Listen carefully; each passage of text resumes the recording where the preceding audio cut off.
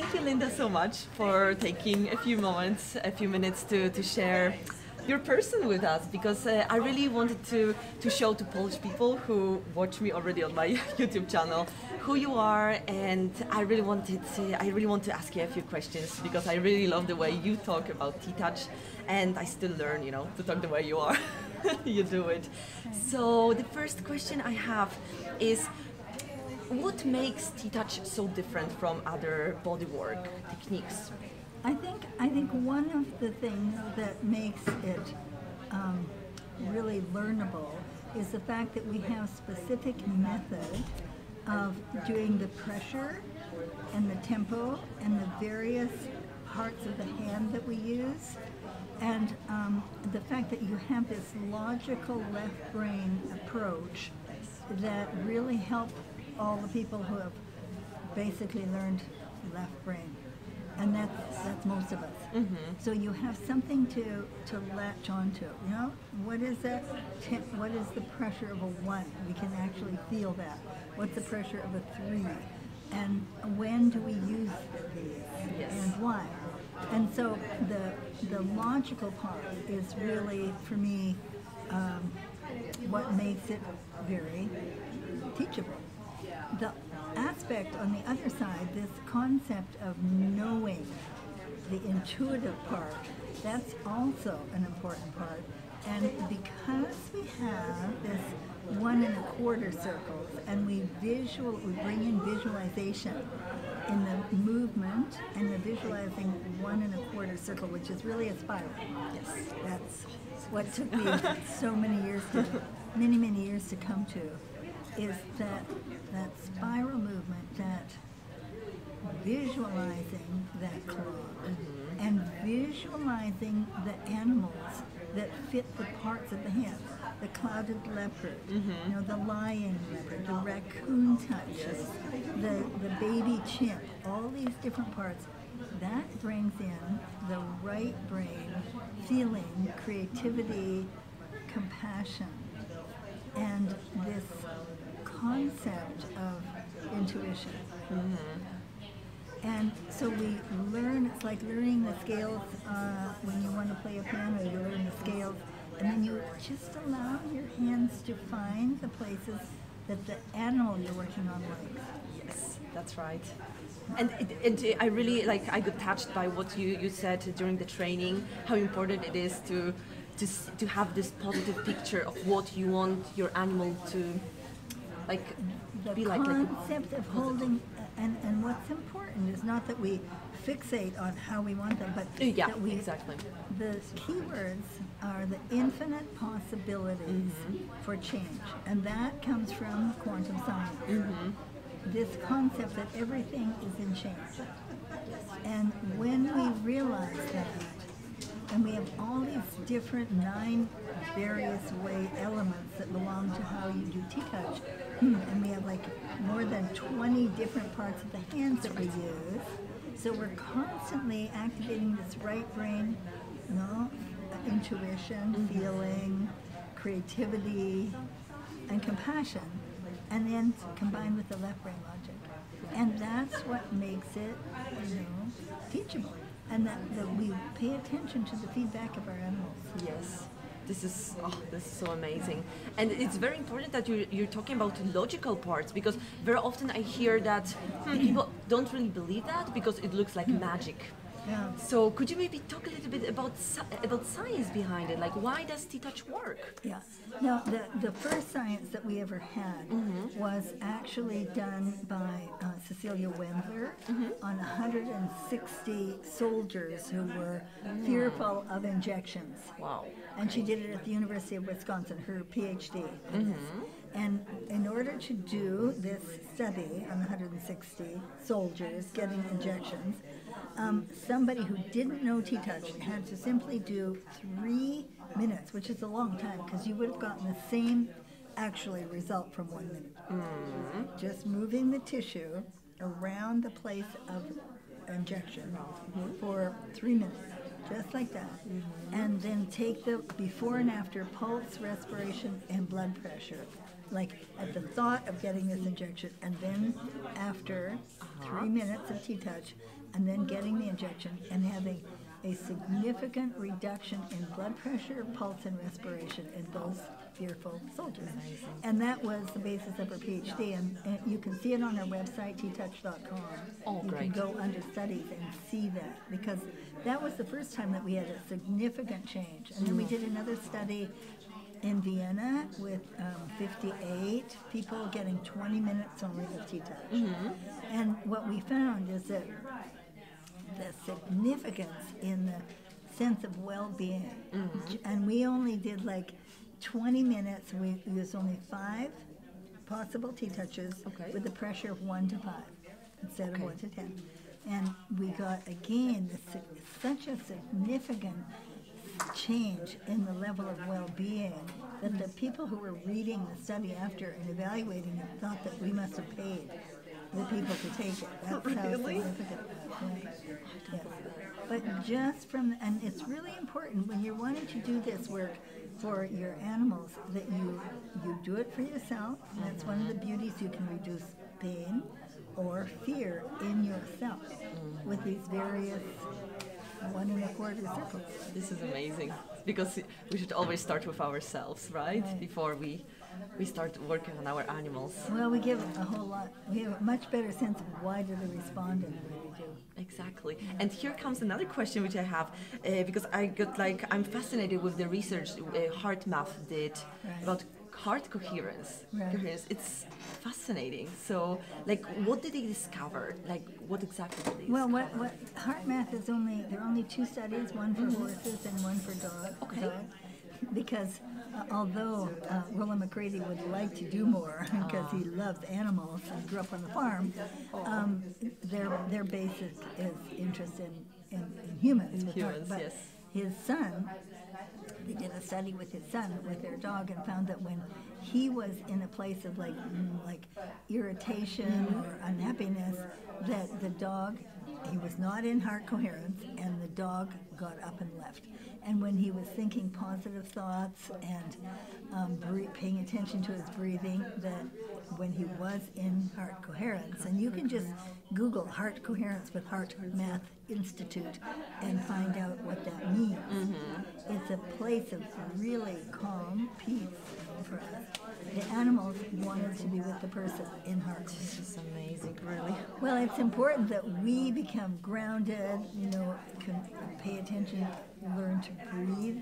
So because normally if you do anything when you're practicing something in the beginning, our human tendency is to hold the breath. Yes. And as long as you hold your breath, you can't be in heart coherence. No, exactly. And then I think that you really want to fix your animal. It's like it also doesn't help, right? And wanting to fix, the desire, the intent to fix will mean that you're not in heart coherence. Oh, that's the thing. Part of it. Exactly. And there's too much like directed attention. Exactly. Oh. And it's amazing, like how TTouch is like how this method is growing, and now more and more people benefit from it, right? It's like there's also some like research done on it, like people with Alzheimer and. Well, we have not done research. Okay, so we've had many case studies. I see. So it was. we have the research is what I told you about, some of it. Yes. But the case studies that we have with Alzheimer's and dementia is really significant, showing that the person who had for years hadn't been able to be still, really agitated, and just a few TTouches as the person is moving, walking, would get this a smile, stop sometimes and be able to feel, and a very different connection. That's amazing. Wow. Yeah. An ability to be in a place of peace and stay present. That's so important. Such an important part of this work. That's what I discovered myself too. And this is maybe like a bit different question, but I'm really curious. Like, how do you feel as a person who has impacted so many people and animals? Like, do you really like? How do you feel? I'm just really curious. Well, I think that's one reason that I live in a place of gratitude, because I mean, I've just like listened, shown up when my publishers asked me to write, to produce a book, because I have like 22 books in 15 languages. But it's not like I've reached out to do it. It's always the publisher who wants it. And so how I feel is incredible gratitude.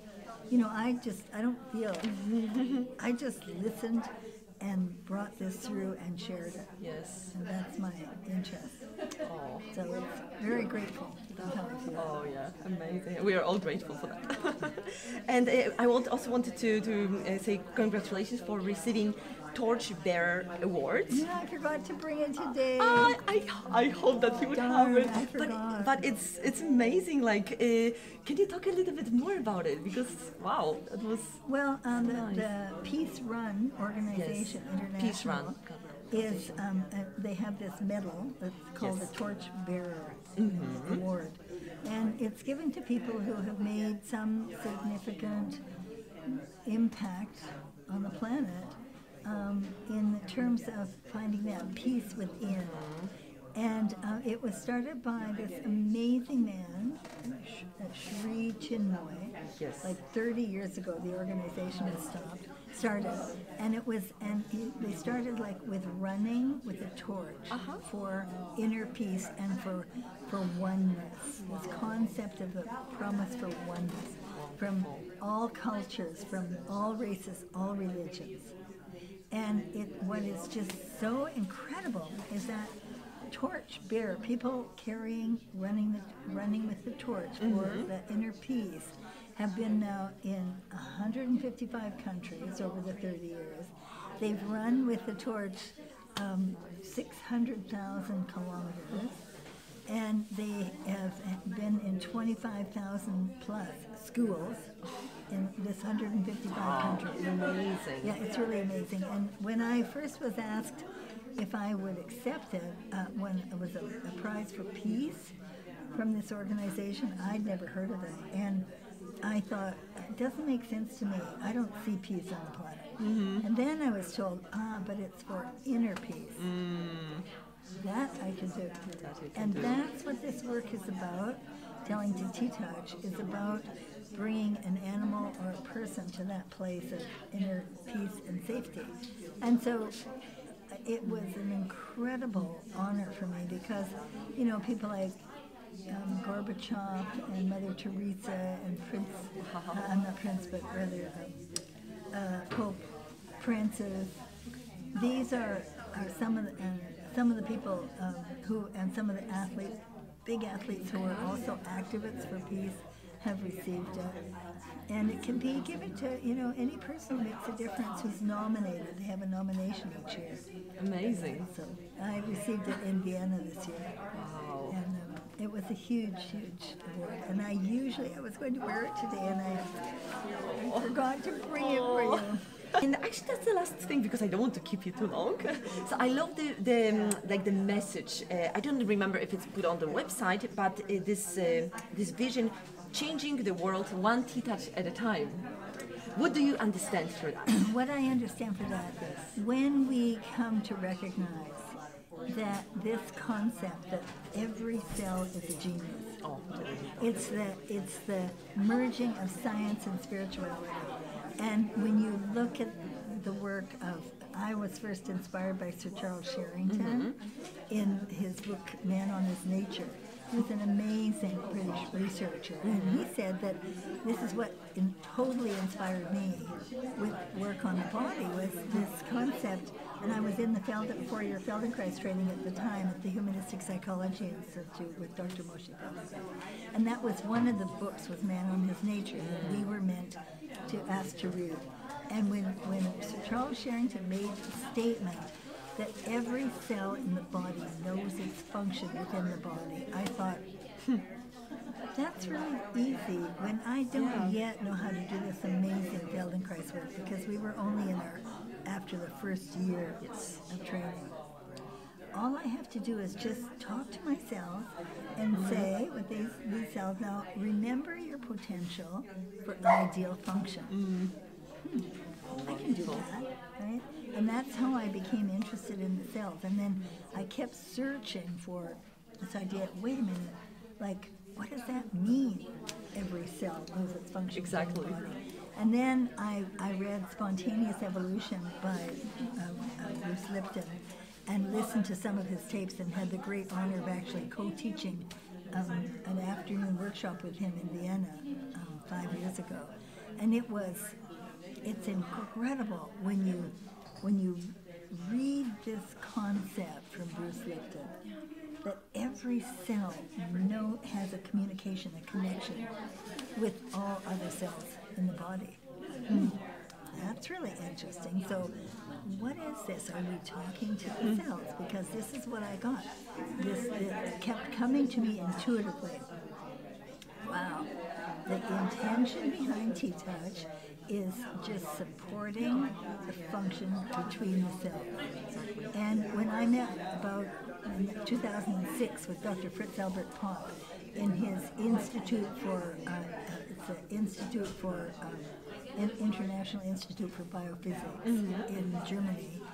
And I did like 3 TTouches on his shoulder just to talk to him about, show him that I had experienced a different light in the cells of a horse who'd been badly injured with a pole running into it.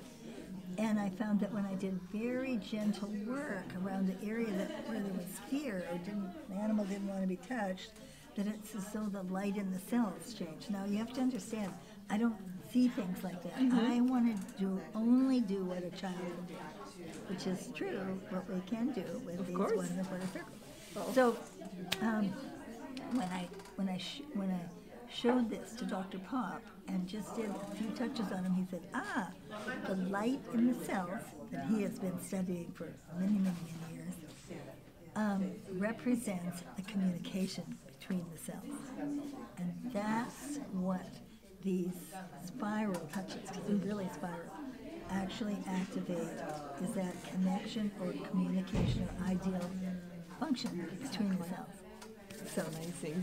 And the beautiful thing is, you don't have to know that in order to make it successful. Exactly. Because it's like a homeopathic attention between every circle in a quarter. Yeah, that's so wonderful. Oh, wow. Thank you so much, Linda. I just love the way you talk about it. Yes, try it. Join us. Join us in this wonderful community. Changing this concept, changing the world one TTouch at a time, as we recognize the divine spark.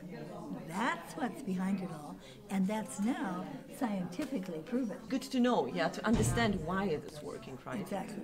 Yes. And that's why I love this whole concept of TTouch. It's both activates both knowledge and knowing, left and right hemispheres, science and spirituality. Exactly. And you don't have to know any of that to be successful, just with the technique. Exactly. Yeah. Thank you so much, Linda. Wonderful.